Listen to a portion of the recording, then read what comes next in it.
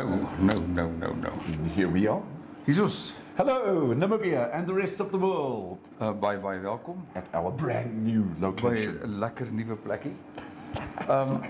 Ons moet om verskoning vra. Ons het nog so 'n paar dinge om uit te sorteer. Ja. Dis in die eerste oggend hier hoog bo in die lug. Ons is nie meer op 'n grondvloer nie. Maar al wat ek kan sê is dis woelig, dis besig hier buitekant. Ja. Dit gaan 'n lekker kuierplek hierdie wees. Very energetic environment, if you know what I mean. Ja, ons wil nie te veel sê nie, maar ons gaan hier so klomp boeke en so en ons moes nou vanoggend eers baie kere moes ons nou gekyk het na die son en hoe die son inkom in die lug en so meer. So ons moes nou so 'n bietjie skuif net om aan te pas. Maar dis maar slegs die begin en ons wil baie dankie sê aan ouens wat dit vir ons moontlik gemaak het. Ja. Ek dink ons moet sommer afskop met die eerste dankie sê. Yes. Want jy weet ek dink dis net regverdig. En dan kan julle tussentyd praat saam, sê goeiemôre. And remember the competition. As 'n We said it kompetisie. yesterday. As 'n kompetisie. Ons gaan nou die kompetisietjie speel, maar tussentyd kom ons begin net deur baie dankie te sê vir die ouens wat gesê het, "Laat wie julle wat julle het 'n nuwe plek." Van waar julle vanaf InfoStream gaan Without the uitsaai. support of these people, we wouldn't be Ja, here. absolutely.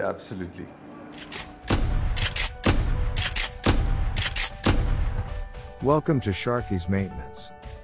We specialize in all plumbing maintenance requirements from personal to insurance claims. We repair, replace and service air conditioning systems, electric and solar geysers, leaking and running toilets, burst pipes, dripping taps, irrigation pipes and shower heads. We do unblocking sinks, toilets and block drains. We also do installations of storm drainage, repair rising damp and even do refrigeration repair and maintenance. And if that's not enough, we also do kitchen installations or renovations and also bathroom installations or renovations. But wait, there's more. We also do building and plastering, painting, tiling and flooring and roofing and gutters and also electrical installation and repair, and also welding. Sharky's Maintenance. Your all-in-one maintenance contractor.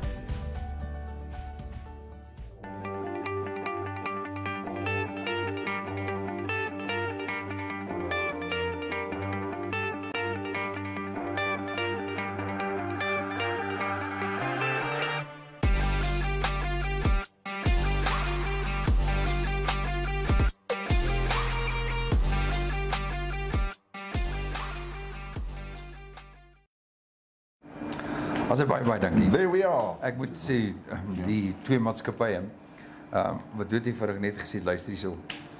Kom, daar's 'n plek en doen dit. Ja. En nou ja, hierso ons Jacques self is ook hierso. Môre. Baie dankie. Jy sleep so en hierso. Baie dankie. Ons het dan vir jou dis dit al dankie gesê oplig. Goed, kom ons begin met ons eerste storie vir die dag. Dis natuurlik die skokverhoging dieselprys. Dis iets verskriklik. Windtoekers. Julle sal vanaf moet opdok 24 Namibiese dollar 53 sent per liter. En nou dit werk uit dat as jy 'n 60 liter tank het, dan gaan dit jou so 1500 Namibiese dollar uit die sak jaag as jy jou voertuig wil volmaak. Now you've got to remember, this is only diesel that Yeah. they're talking about. Yeah, They're not yeah, talking yeah. about petrol Yeah. as yet. Ja.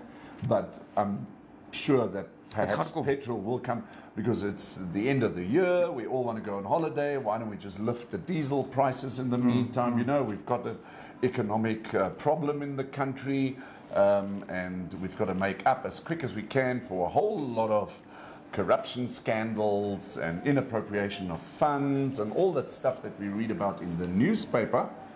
And the way to do this is by lifting the taxes, lifting the rates, lifting the diesel prices. Maar weet jy wat nee? Lifting. As jy nou mooi daaroor dink, nee, die vervoer die kontrakbedryf, vervoerbedryf, natuurlik die landboubedryf. Ja. Dink ek gaan die ergste geraak word. Nou besef ons natuurlik wat geword van die pryse. By die kus sal diesel 24 Namibiese dollar en 10 sent wees en hier in die binneland 24,53. Incredible. Nou ja, dit is hulle sê dat dit die rede daarvoor is die onderverhaling van 'n dieselprys in Oktober. Yes, and you've got to remember, Dirk, it affects all of us. Ja, maar natuurlijk, And natuurlijk. especially those who are in the transport industry. It's incredibly difficult to be successful in the transport industry, just to begin with.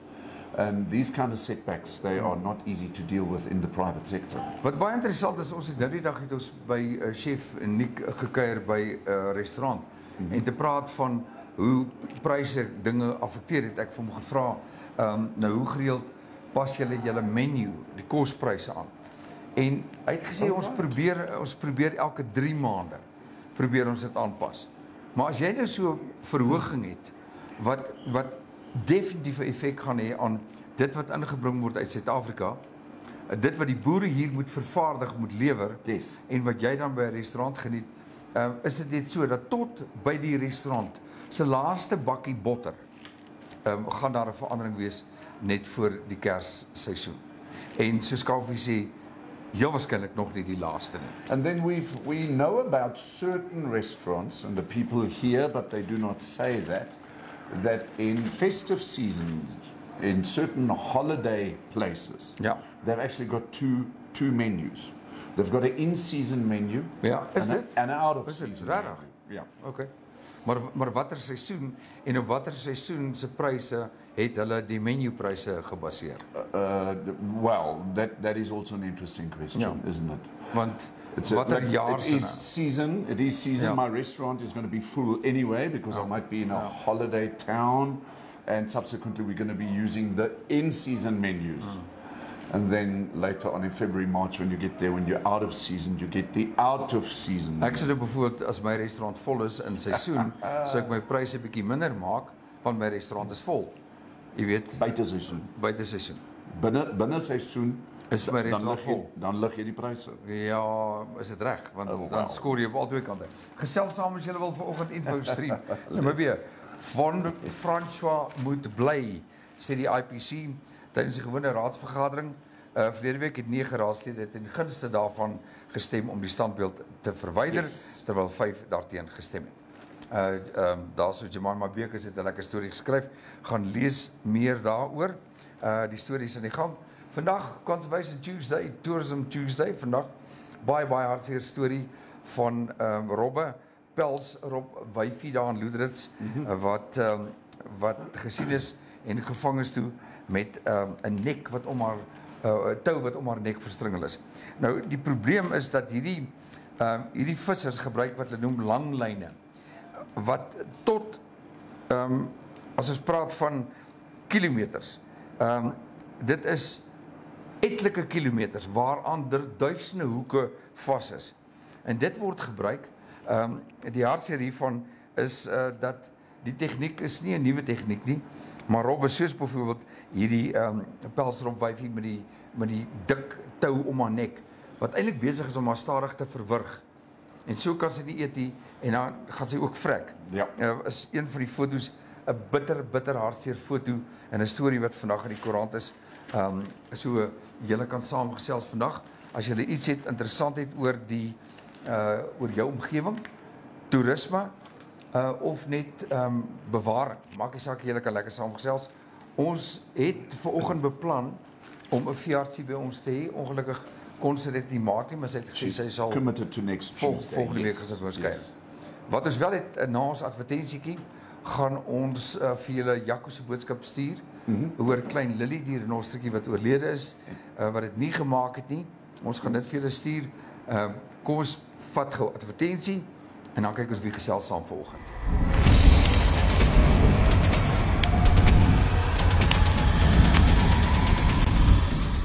At Vintage you can now even buy your charcoal, your blitz, and your braaiwood straight from the bar. Buy yourself one of our new juicy braai packs, borscht packs, or steaks.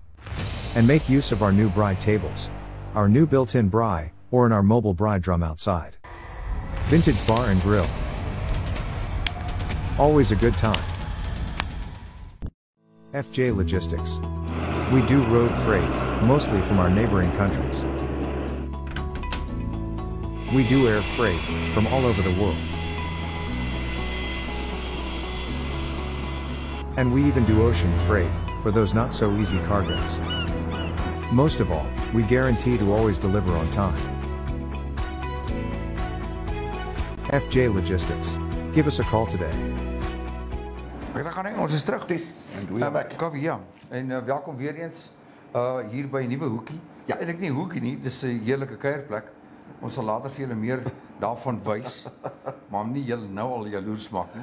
Daar's vir 'n lekker Vrydag op die kuier. Julle paar mense wat nou al online is. Wie gesels saam met ons vanoggend? Ek sal nou hierso onder op my laptop moet kyk. Dis reg, dis okay. Ja. Verskoon hierso Nambrew, ken jy hulle? Man, kyk Nambrew, as jy sê ken julle is ook ons ondersteuners. Kyk, as ek so reguit kyk. Ja. Dan daar reg voor my sien ek Nambrew. Nou daar staan stock available here, maar ek weet nie wat se stock praat hulle van nie. Is dit nou die stok daar op die rakke? Ja. Of is dit stok aan die onderkant van die rakke? Kijk, Nambrew is a merchandise brand, maar hulle ondersteun ook baie. They're doing a lot for the rhino conservation and support. Correct. In the terms of, buying milk for rhino orphans and, all that kind of stuff. Ons het 'n pragtige rhino hier langs ons. Yes. Wat dalk een van die daai agter die muur gaan pronk. En dit sal lekker wees om dit deel te maak van ons Dinsdags uitsendings, nee. Okay. No, Charlene Burger say likey venue. Thank you, Charlene, and thank you also for cleaning up a little bit yesterday. That did not go unnoticed, ja. Charlene. En Charlene, baie dankie dat jy die getroue vervoermiddel was, persoon in beheer van spekboompies. Dis reg. Baie dankie. En dis voorwaar iets waaroor ons baie dankbaar is. En dis regtig so, want Ansie het haar spekboom gekry en ek dink Karretjies het sy spekboom. Nee, ek dink Karretjies moet nog syne kry want Rudy moet dit nog vir hom gaan aflewer. Tog, kompleks, anders gebruik julle net FJ Logistics. Maar dankie dat jy dit so en dan Perry het sy spekboom op. Dankie. So we committed to our promises. Then Nambrew sê, wel, dis eintlik Sharky wat sê, julle spaar daarom 'n bietjie diesel op pad na die venue en raak fikser. Hoorie so, the venue is much closer to where we live. Ek is ver oggend gesê, Dirkas kry jy vir jou, want jy gaan fiks word. Laat ek dit vir julle so verduidelik. Dis die wonderlikste uitsig van hier af wat jy aan kan dink, ons sit ook met julle deel. Maar een ding is verseker, Boeta, ek gaan aan fiks raak as ek elke dag hier moet opdraf. Daar's nie twyfel daaroor nie. So Sharky, ja, ek ry bietjie verder.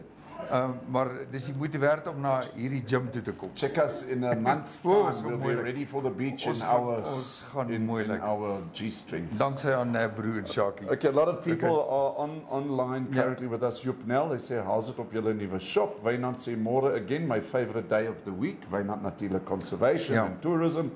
Louise is van Mariental, sy het ons gejoin, môre Louise. Karretjies is op Ansie Burger uit Swakop sê, is koel bewolk en 'n mistige oggend. Dankie, ons weer profeet daar uit Swakop. Ek wil net vir Louise sê, sy het gesê sy kom in November kom sy 'n draaitjie maak hier in Great. Ek dink moet ons haar ook sommer hier kry. Yes. Dat sy ook om gesig wys, dan weet ons hoe lyk ons Mariental. Trek jou klimtekkies aan. Ja, nee, sy is so fiks met daai lyfie van haar, sy gaan hom hier ophol. Maar sy moet 'n bietjie kom gesels dat ons kan sien wie's wie met wie ons gesels. Perry Souden sê môre goed om julle te sien op die lig. Olien Oudendal is op, Terry Jenkinson is op. Terry, we've got a brand new place for you right here for making food. So wat lekker is, net hier langs Kaufeee is daar 'n lekker braaiplek. Jy kan dit nou nie sien in hierdie shot nie. Hier het ons 'n lekker stoepie buitekant. Daar agter het ons waar al die koue goed bedien word en die kombuis en so meer en hier voor ons die kuierplek. Goed, ons gaan later dit alles vir julle wys. Ons gaan so 'n advertensietjie maak. Perry Souden says die minister van myne en energie hulle ry petrolkarre. Ja, dis waar. Dis baie waar. Heeltemal waar. En dan Rousseau Hill, chef Rousseau, hy sê môre van iewers op die see. Ag, baie dankie. We know that he's at St. Helena and he's close to that. Annelies Liebenberg is op. Sy sê, dink jy hy betaal vir sy petrol? Sy bedoel die Minister of Mines and Energy. Eben Benade is op, hallo Eben. En dan Karretjies sê, alle kosse kom met trokke en so alle voedsel gaan weer op. Hoe die hel moet 'n mens dit bekostig? Nee, dis heeltemal reg. Dis absoluut reg. En as ek kyk en ek verbeel my nie, die afgelope naweek byvoorbeeld het ek nou letterlik dit ervaar. Dat jy teen slakkepas moet ry.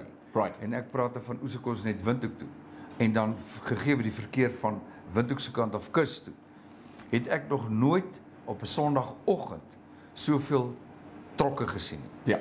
Dit is absoluut iets ondenkbaar en of daar ooit 'n pad gemaak gaan word en hierdie fondse gebruik gaan word, dit laat veel te wense. 'n Feit is dat daar honderde dieselvoertuie op die pad is en almal gaan geraak word, die produkte, die afsetgebiede, die verbruiker aan die einde van die dag. There we go. So Hill sê seasonal menus is great, maar dis lankal nie meer goedkoper soos 'n non-seasonal menu. Ja. Ek het I thought it was the other way around, Russo.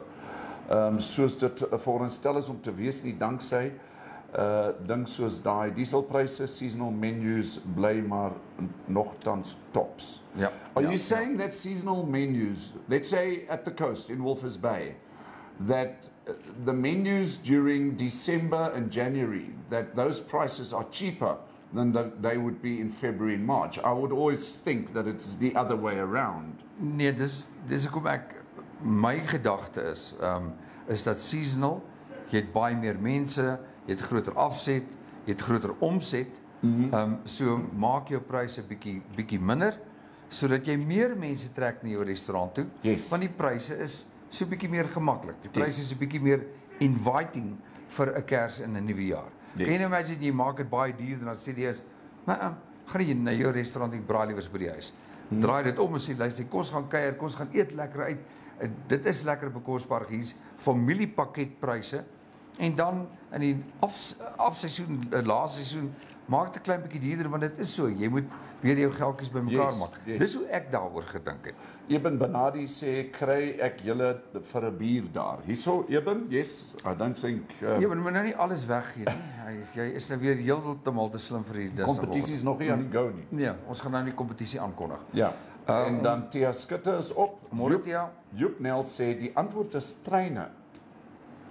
Maar Ja, ons Joep, weet mos, ja, dat Joep, onze daai trein, government en tax daai- en geld verorber as enige maintenance gedoen word. Joep, en wat sê jy van die lugtrein van hier af na Sossusvlei toe? Ja. Sonder dat enige van die partye insluitende privaat boere geraadpleeg is oor hoe die lugtrein gaan loop. Ek praat van konstruksiewerke deur al die plase, deur al die lodges, NWR weet nie eens geweet daarvan nie. So 'n lugtrein as ons vlieg, hier kom ons. En almal moet maar net saam speel. Nina Hooper en Tony, môre. hulle sê môre van 'n containerhuis af op die plaas, maar in Retief is op en Joep Nel sê lugkastele en dis ons kommentare tot nou. Ja. Tony en Nina, wat ek wel weet op die plaas is daar's 'n heerlike koel swembad. Yes, Dit we weet ek. saw the photo. Goed, ons hierdie is Conservation Tuesday. Ons het almal gelees en gehoor van Jakhole, die twee klein renostertjies die stryd teen ingewande parasiet en ek het vir hom gevra hy moet vir ons 'n boodskapie stuur. Wil jy dalk net eers vinnig sê wat daar staan in die koerant en dan kan ek Jaco se boodskapie speel. Right, we don't want to copy that what Jaco has sent us because Jaco, dat kom natuurlik ons hele uit die perd se bek. Kom hier van die pa se plaas af. Ja, heeltemal reg. But the German news, daar val my bril af. Ja. The German newspaper is reporting here today on the 1st of November that obviously saying in Deutsch, Nashornkalb Lilly is verstorben. Rhino Mama trauert nach langer Krankheit Nachwuchs. Okay, so the Rhino Mama project is a very well-known project in Namibia, and predominantly it protects the orphans of poached rhino cows. Okay, so they've been at this for a long time, trying to get this little baby rhino, Lily, healthy, but Lily picked up a parasite. Al twee van hulle. Both of them. Al twee, ja. Vanasha en Lily, ja. Okay, but Vanasha is still alive. Ja, heeltemal korrek, ja. And subsequently, what the newspaper is reporting to is that Dr. Ulf Tubesing from Wildlife Vets in Namibia has been called upon a number of times. And effectively, what happened is due to this parasite, the intestines started bleeding. And subsequently, what has happened is the red blood cells started to bleed out, and it then became effectively the blood wouldn't stop anymore. En ek kon dit nie gestop het nie. Yeah, so there we have it. That is what the newspaper is saying this morning about this little rhino baby. Goed, kom sê, luister gou na Jaco se boodskapie, hier gaan hy. Hi Dirk, ja, weet jy, ons is baie hartseer. Dis nou al seker mos nou so 6 weke terug wat hulle begin seker raak het, Lily en Vanasha. Die bak wat hulle gekry het, sy naam is Blastocystis hominis, en dit is redelik raar, maar dit is nie maklik behandelbaar nie. Selfs mense kan dit kry. En ja, Ulf, toe besing hulle van Wildlife Wets Namibia het regtig waar alles in hulle vermoë gedoen. Hulle was amper elke tweede week by ons. Ulf het eendag op 'n Sondag kom opry. Hulle het spesiale bloedoortapping gedoen. Een ander volwasse renoster het plat gemaak, 2 liter bloed by haar afgetap en vir Lily oorgeplaas. En Lily was toe vir 2 dae soos in baie beter gewees. Verskillende behandelings is gebruik. Ulf het gepraat met veeartse van reg oor die wêreld. En baie wat in Suid-Afrika dan ook orphanages het. En ja, ek kan maar net sê alles in ons vermoë is probeer, maar sy het dit nou nie gemaak nie. Sy is gister namiddag oorlede en dit is vir ons almal maar verskriklik hartseer. Juliet, die wetnurse wat elke liewe dag met haar gewerk het, haar hart is heeltemal gebroken, so dit is maar vir ons 'n baie seer dag en 'n seer tyd. Dankie vir almal se gebede en almal se boodskappe. Daar sê hy toe sit, van Jaco af. Baie dankie vir julle voortgesette ondersteuning wat omgewingsake aanbetref. Ja. Goed, kom ons vat 'n advertensiekie, dan kyk ons weer wie gesels saam met ons vandag.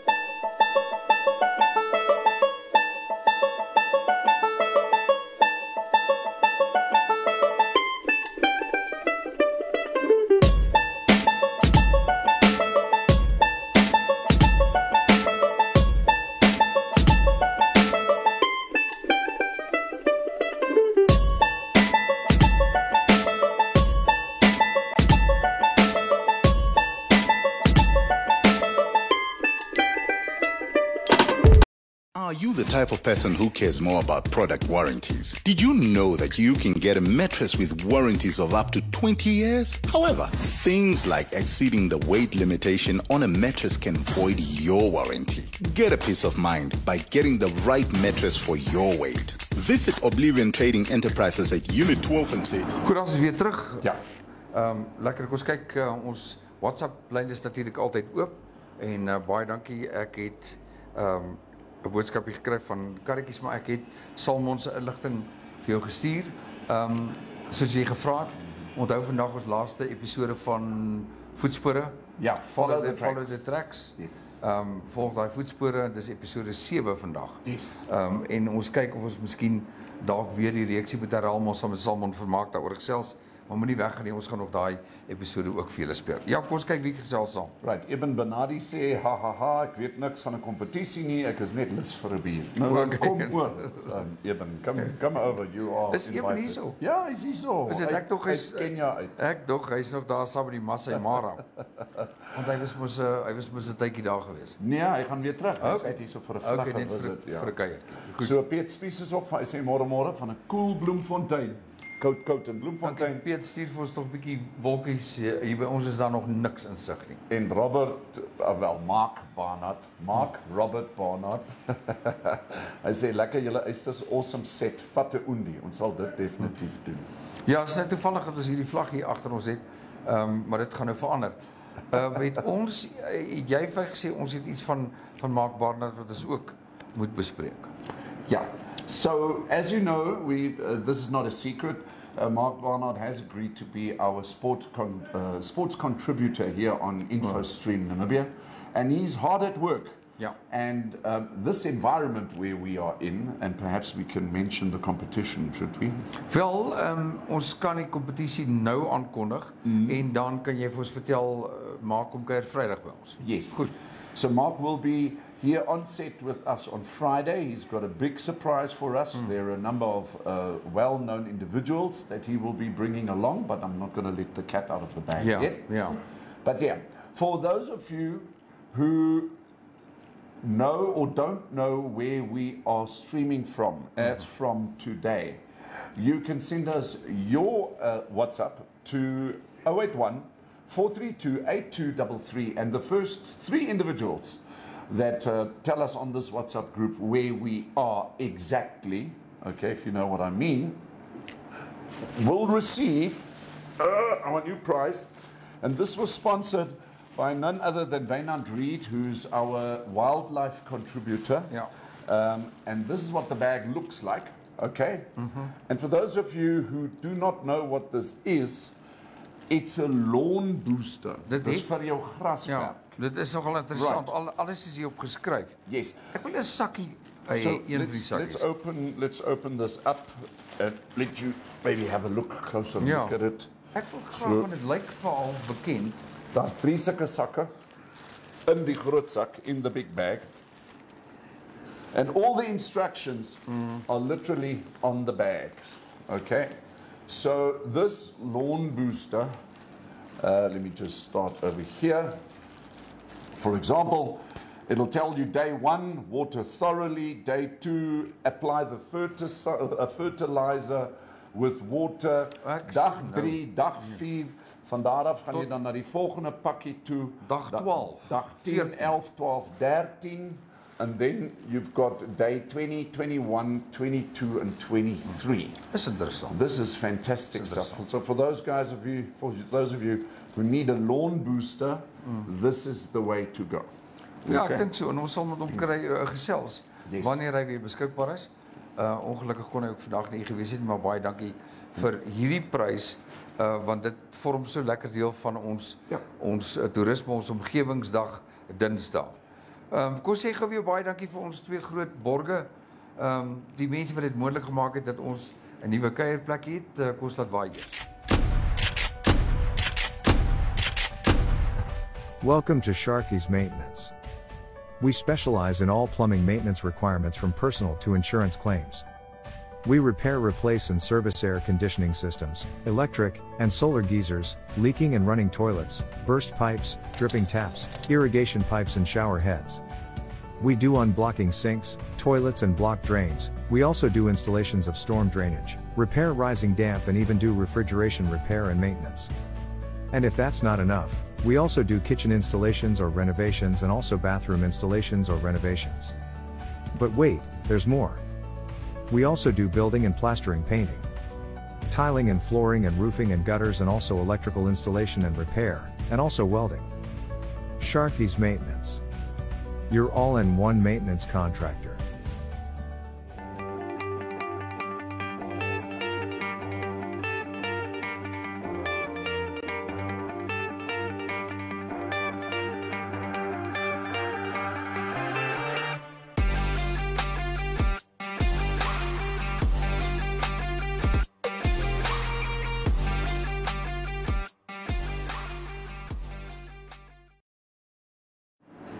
Ons is terug. terug. Dit is eintlik dis heerlik cool ook hier met die deure wat oop is daai kant en hierdie kant. Right. Dis regtig baie lekker. So send in your answers to that WhatsApp line. The first 3 winners will be announced tomorrow for that Eco Lawn Booster. En weet Sponsored by julle Wynand wat is lekker, wat hierdie week so interessant maak. Ons het hierdie kompetisie vandag. Ons het môre weer 'n kompetisie. En dan het ons want ons het van Hambro het ons ook 'n lekker prys gekry en dan van Motormerch ook 'n lekker prys. Of 2. So ons kan hierdie hele week moet julle seker maak julle gesels saam en dan maar daar's een ding wat baie belangrik is. Vir die van julle wat hierdie prys wen, wat jy gaan gebruik by jou huis of waar ook al op jou plaas of by jou lodge of wat ook al. Julle moet vir ons tog fotootjies stuur. Nee, moet nie, maar dit is altyd lekker It's always nice op the WhatsApp. before and after. Ja, natuurlik. En dit maak dit soveel meer, gee dit kredietwaardigheid. Soos byvoorbeeld ek onthou destyds met ons spekboom, daai gebak van Terry, chef Terry. Yes. Dit het so lekker gewerk omdat die ouens dit gaan probeer het. Ja. En al die geregte daarna. So as ons sulke goed op die show weggee, dan gaan gebruik dit. volg die instruksies en dan laat weet julle vir ons hoe dit werk. I know that Perry Soden said he's going to give his spekboom as a gift to his mother. Maar dis vir my baie mooi. Ansie, laat weet vir ons wat gaan jy met jou spekboom maak. Karretjie, laat weet vir ons wat gaan jy met jou spekboom maak. As you know, we've got a new spekboom in the back here. Ja. The other one has been put into what you call it, hospice. Ja, rehabilitasie. Spekboom rehabilitasie. Spekboom rehabilitasie, maar ons het ook 'n spekboom plaas. Dis my en jou, dis genoeg om mee te boer. So, ja, kom ons kyk wie gesels op. Ja, Wessel Mostert, jy is heeltemal reg. Hy sê hy twyfel of Hannes Kaufman instruksies lees. Ja, Charlene Burgers, jy mag deelneem. Sy het vra kan ek deelneem? Ja. Eben Bernardi sê ek verstaan nou, so ja, that is it. Rousseau Hill het geantwoord op daai seasonal menus. Ja. Hy sê seasonal menus verwys ons na wat in seisoen is, produk, nie tyd nie. Then I get it. I was dis 'n hele ander angle. Yes, I was referring to holiday seasons.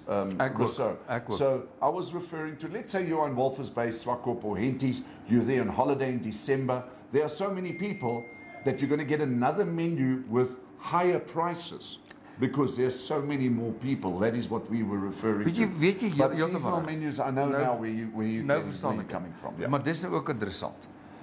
Wat dit maak baie meer sin. Soos jy weet, ek vat byvoorbeeld hierdie tyd van die jaar. Geniet ek, ons moet nie kos praat vandag nie, dis nie Vrydag nie. Ja. Maar byvoorbeeld 'n wat lemoenslaai. Ja. Is seker een van die lekkerste goed saam met 'n braaivleis. Saai die wat. Omdat dit groei so maklik en dit raak 'n pes. Omdat dit so maklik is en jy kry dit nie aan. Spanspek is 'n lekker. Spanspek is ook Spanspek is 'n lekker vrug. Wie gesels nog saam met ons vandag? Nee, Sharky. Spanspek. Ja. Spanspek met 'n wodkaatjie in. Soets. Ja. Are we going to drink Ons kan ja, en dis nog lekker koud. Very nice. Baie nice. Yes. En dit is omdat ons ook hier onder die vlag is. Moet ons dan seker daarom net ter inwyding van ons nuwe uitsaaiplekkie. Ja. Moet ons daarom net ietsie vat. Cheers. Daar gaan hy. Cheers. Daar gaan hy. Kijk, ons het nog musiek ook in die agtergrond. Goed, daar gaan hy. Cheers. Ja.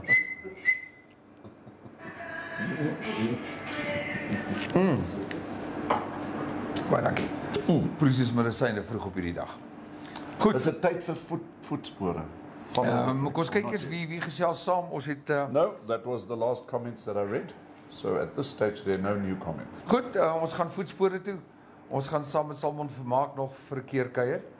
Ons sê weer eens baie dankie Salmon vir hierdie reeks. Ek dink ons het baie geleer. Die van julle wat dit nie gesien het nie en dit nie gevolg het nie, onthou dit is op YouTube beskikbaar. You can always go back to the previous episode. Wat ek dalk met Salmon moet bespreek is wonder of hierdie reeksie beskikbaar is. Jy weet, sê byvoorbeeld op 'n memory stick of iewerster. Right. Maar ons bring daai inligting. Goed, kom ons gaan voetspore.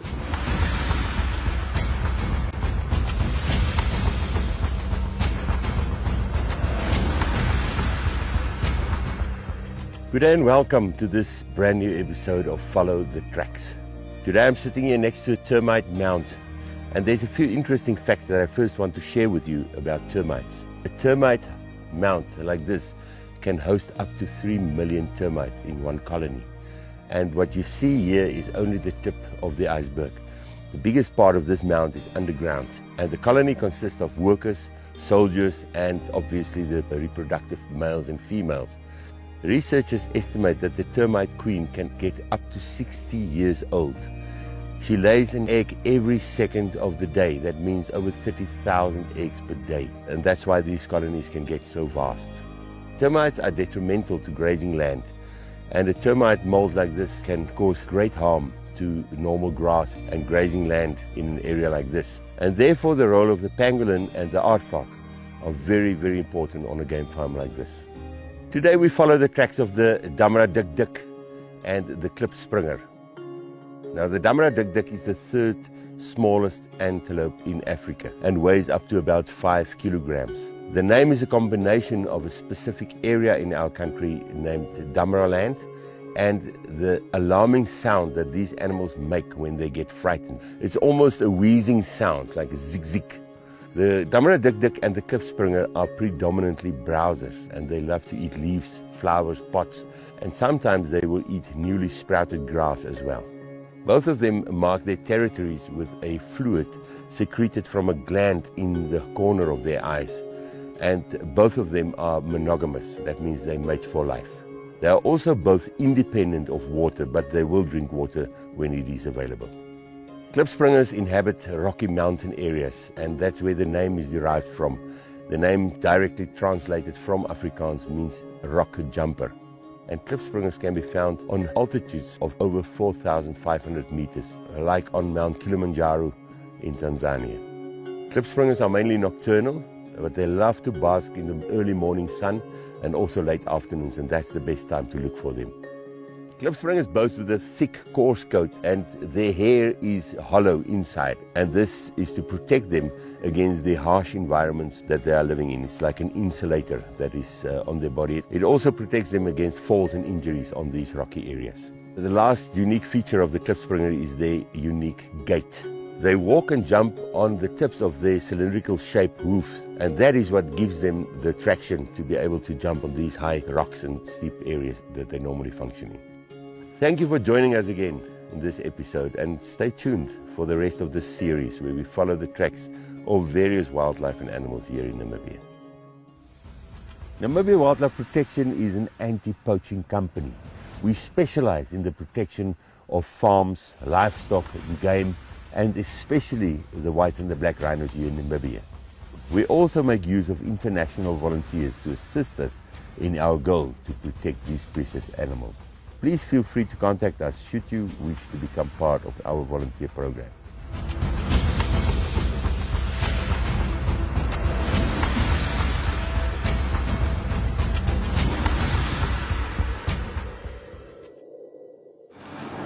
Baie Salmon. Ja, en onthou net daai kursus van as jy die kursus wil bywoon 21ste, is daar 'n kursus van wat Salmon aanbied, die laaste kursus vir hierdie jaar. Yes. So as jy die kursus wil gaan doen, ek weet as baie ons wat dit net vir interessantheid doen, wil bietjie meer leer rondom wildbewaring, bietjie meer weet. En dis voorwaar nie net 'n avontuur nie, maar iets wat jy vir die res van jou lewe gaan onthou. Yes. So Salmon, baie dankie vir die insetsels. Die van julle wat belangstel, maak seker julle gaan na daai webwerf toe of maak kontak met Salmon Vermaak.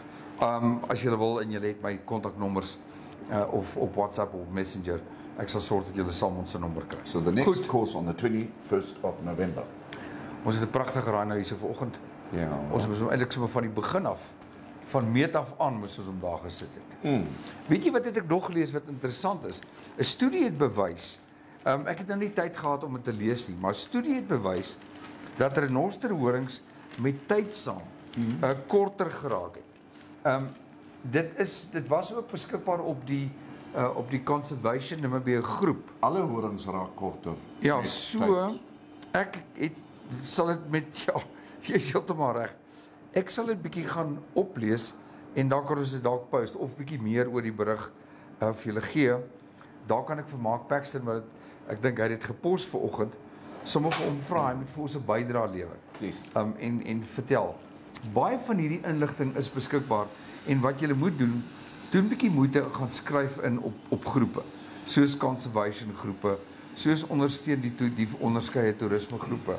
En ek het ook met Jens gisterand gepraat en gesê bring vir ons inligting oor die opkomende toerisme skou. En as ons kan, het sy dag voor die tyd of gedurende die skou, al kan ons net met mense gesels wat na die skou toe gaan, as ons self nie daar kan wees nie. Maar gaan ondersteun die plaaslike toerisme skou. Onthou, 2 jaar van swaar kry. Dit gaan goed. Nou wil ek iets anders vir jou sê. Kaufeee, dit weer eens op pad hierdie naweek. Het ek op 'n stadium 15 agtereenvolgende bakkies met tente op het ek getel, maar van 2 verskillende groepe maatskappye. Die een was Brits Car Rental en die ander een kon ek nie uitmaak nie, dit lyk na nuwer voertuie. Maar kan jy glo dat net tussen Okanja en Windhoek, en dit was so vroegmiddag, so 2, 3, tipies die tyd wat jou overlanders terugkom, of mense wat voertuie gehuur het, terugkom Windhoek toe, hulle moet klaarmaak, hulle slaap dan tradisioneel nog vir 1 aand oor voor die volgende dag vertrek na die lughawe toe. Yes. Ou Daan Roux het 'n studie gedoen destyds daaroor en toe sê hy dat besoekers aan Namibië slaap gemiddeld net 2 aande in Windhoek. Die aand nadat hulle aangekom When they het arrive and the one before they en dan ja. Okay. Dis hier en daar kry jy dat iemand as hulle vroeg kom, hulle die dag bietjie die stad besoek of hulle kom vroeg terug op die dag voordat hulle die stad verlaat. Yes. En dan in buitengewone omstandighede sal mense dalk 2 dae kuier in Windhoek, maar dan vertrek hulle vir iewers in Namibië. Dan die ander interessante statistiek is dat jou buitelanders kom ten minste 5 keer terug Namibië toe. Right. Om alles te kom sien wat hulle graag wil sien en selfs dan het hulle nog nie genoeg gesien nie. Okay. So, jy weet ons ouens wat vir my skokwekkend is dat ek al met Windhoekers gepraat wat nog nooit in Loederitz was nie. Ah, yes. Wat nog nooit in Loederitz was. Wat nie eens weet waar Katima Molino is. I met somebody in my life who'd lived in Tsumeb for 18 years who's never once been to the Etosha Pan. Ja, net so. These things happen. Something else. Boodskapies. Ja, wel, boodskapies kan ons nou doen. Namibië se druiweseisoen skop van dese week af. Ja. So die Namibiese druiweseisoen begin van dese week in alle erns en klein hoeveelheid tafeldruiwe sal hierdie week verpak word en vanaf week 46 teen die tweede week van November sal die groot volumes begin vloei, sê meneer Kobus Botma, die ondervoorsitter van die Namibiese druiwe kwekersvereniging. So grapes are on the up. Ek sê hulle wat op omgewing dit is. Oh, well, this would typically be in the south, in my mind, because I think that is where most of the grape farms are. Jy weet natuurlik dat daar 'n pragtige aanleg druiweplaas is net aan die kant Grootfontein. Oh, really? Ja. I wasn't As jy aware van of that. Ottawia af deur die berge gaan, is You're daar right. een van die pragtigste druiweplase. En ideaal daar tussen die berge as jy daar ry op pad Grootfontein toe, dan laat dit my baie dink aan daai grabouw wêreld. Yes, the reason why I'm saying this is because the picture that they've displayed here in the newspaper looks very much towards the Orange River and the south. Kan wees noordoewer daai wêreld. Yes. Ek dink ons onderskat die hoeveelheid druiwe, gesonde druiwe wat uitgevoer word van Namibië, Yes. as ook groente. Ek het eendag met aankoper gepraat by Food Lovers Market. Toe sê ek van waar kom julle groente vandaan? Want ek wou geweet het in hoe groot maat word dit ingevoer uit Suid-Afrika. Toe bly hy rukkie stil, toe sê hy meeste van ons groente kom van Namibiese boere. Aha, Aanlegte hierso. great. So as jy mooi daaroor dink en jy of laat ek liewer so sê, ek dink nie ons weet eintlik hoeveel boerdery en wat se tipe boerdery aan die gang is hier in Namibië nie. Maar maak seker jy gaan ondersteun dit. Gepraat van bedrywe, ek is nou so lus vir 'n rennie. Ek gaan koop vir my 'n meat pie. The best things in life start with B, like biltong from Uncle Vic's Biltong. Try Uncle Vic's Beef Biltong, Uncle Vic's Game Biltong, and Uncle Vic's Superior Biltong. Uncle Vic's, the best biltong you've ever tasted. Ons is terug. Yes, Ons is terug. en Louise sê daar's baie druiwe by Ausenkeer. Okay. Yes. Goed. And then also, sy sê daar's ook 'n bietjie hier op Hardap, dit is daar by Mariental. En dan Mark Mukke van Otjiwarongo. Hy is baie bekend in Otjiwarongo, veral ook in terme van die boeregemeenskap en so. Hy sê daai druiweplaas is die plaas van familie Boshoff. Great wines, great chalets, great camping and awesome people. Ja, en jy verseker. Thanks Mark for letting us know. Baie dankie. Nou dis die tipe van inligting wat julle met ons kan deel. Yes. Want dit is wonderlik vir ons.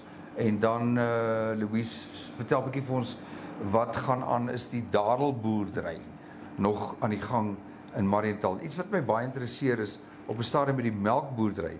Baie swaar gekry in Mariental. En baie van die boere wat melkprodusente was, met ontslaag geraak van die kuddes as gevolg van die droogte en die tekort aan water van die Hardapdam af. En ek het gewonder of hulle weer die kuddes kon aanwas en weer ten volle kon melk produseer en verskaf in Namibië. Aha. Want dit was 'n groot boerdery, maar daar kan Louise vir ons vertel. Yep. Right, so we are still, Louise is saying that it afgebrand, yeah? Remember that one date farm yeah, burned yeah. off? And so, yeah. Sy sê dadels hou nie meer Mariental nie, Keetmanswel. Okay, so there are no more dates in Mariental. So you can't take anybody on a date in Mariental. Jy bel net die reël You were afspraak. blinded by the fire, so you've got to go on a blind date. Blind date in Mariental. Goed, anders ons het ten minste nou 'n korrespondent wat ons kan help as ons 'n date soek in Mariental. Die ander, ek wil net baie dankie sê vir, of liewers vir Mona sê. Ons het vanoggend ons koffie gemis hierso. Yes, we did. Ons het ons koffie gemis en cheers. Mona was our coffee supporter. Sy was soos in 'n supporters bar, hent, was sy ons groot supporter en seker gemaak dat ons in die oggende op die regte voet afskop. Verskoon die pad. So ja, baie dankie. Ons mis daai koffie, maar ons sal met 'n ander plan vorendag kom. Duisend dankies daarvoor. Kaufeee, ek weet nie hoe lyk ons dinge andersins nie.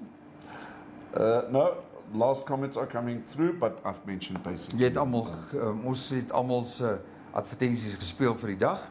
Yes. Ons sê baie dankie. Ons het Should we show them where we are? Nee. No. Nee, julle kan nog maar 'n bietjie julle kan nog maar 'n bietjie raai, stuur vir ons die boodskapies. Onthou net, ons het nog nie gevra waar ons nuwe plek is nie. Ons het net gesê of is dit die kompetisie vir daai dis die kompetisie vir die lawn booster. Al wat ek vir julle kan sê is die grasperk het baie van daai nodig.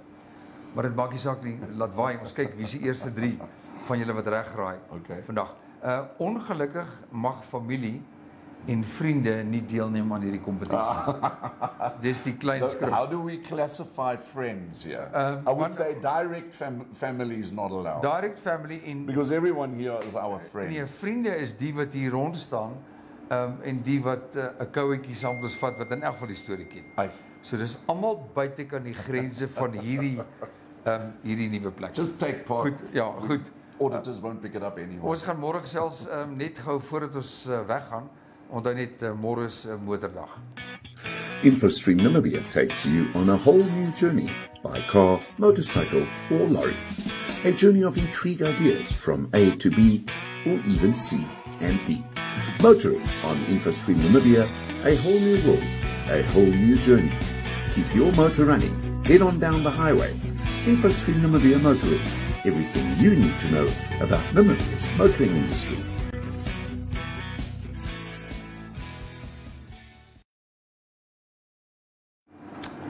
Dat is ons terug. We're back. Dat is ons terug by ons ateljee. Yes. By ons our new studio. Ja.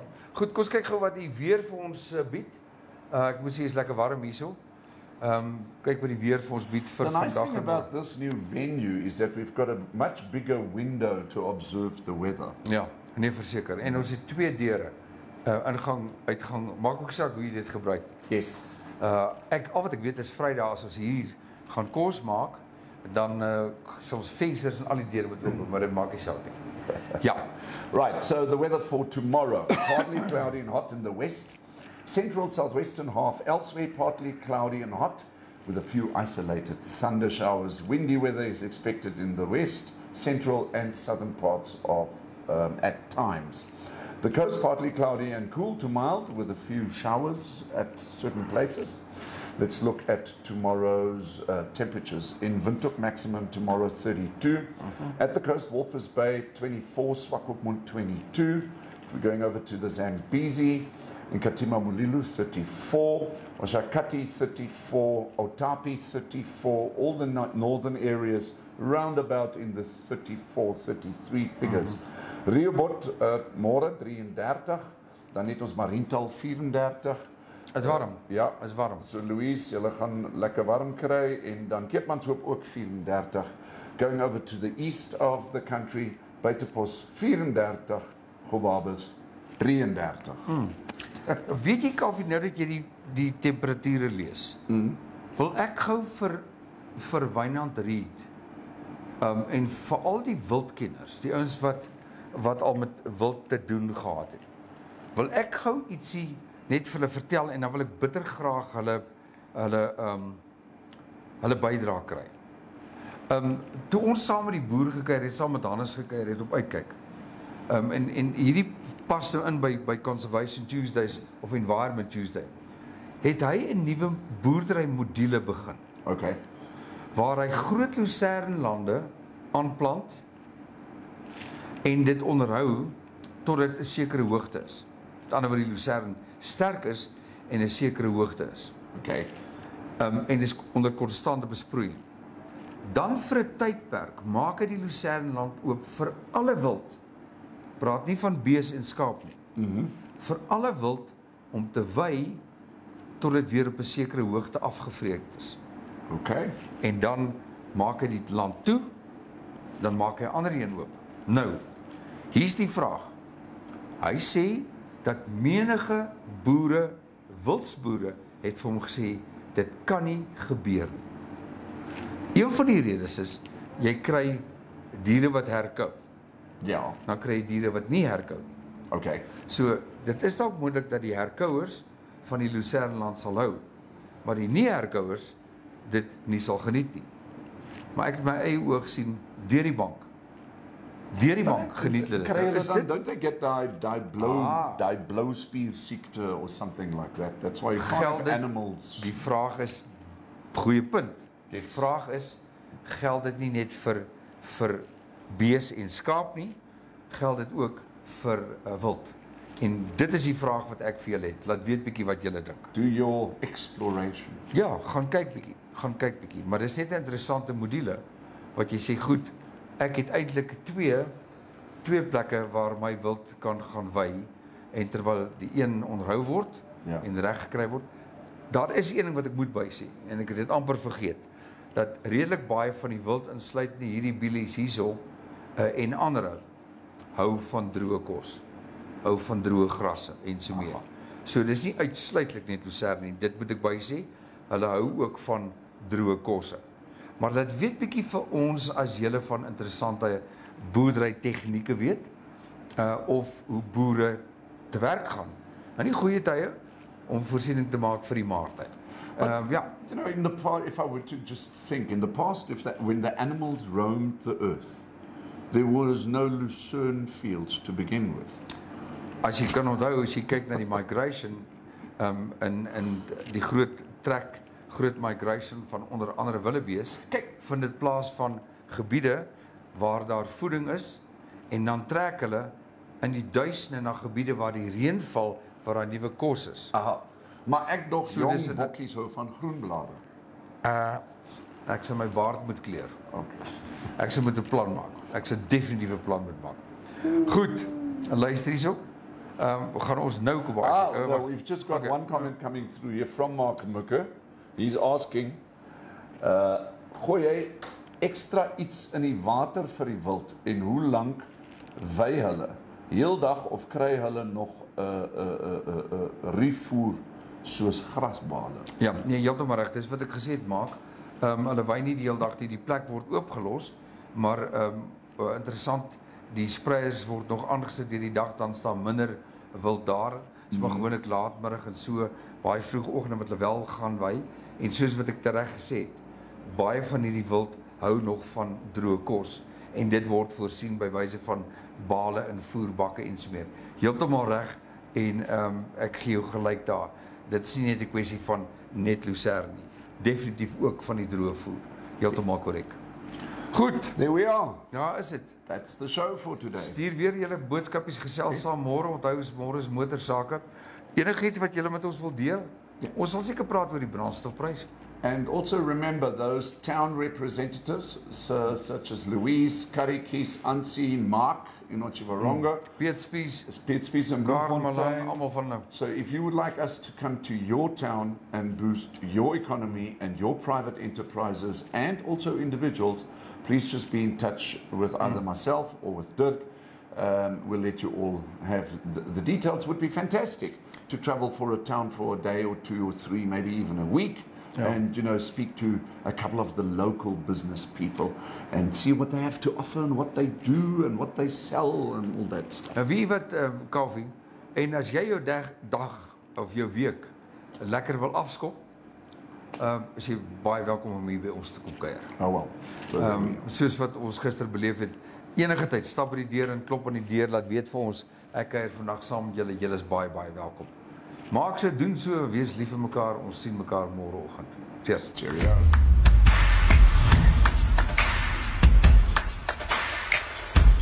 Thank you so much for watching. Remember, we're on YouTube, we're on Facebook, and you can also WhatsApp us. Please do us a favor and like this video, share it, and subscribe to our channel. Don't forget to click on the bell icon, so you can get an update when new videos are uploaded. Thanks for now, hope to see you next time.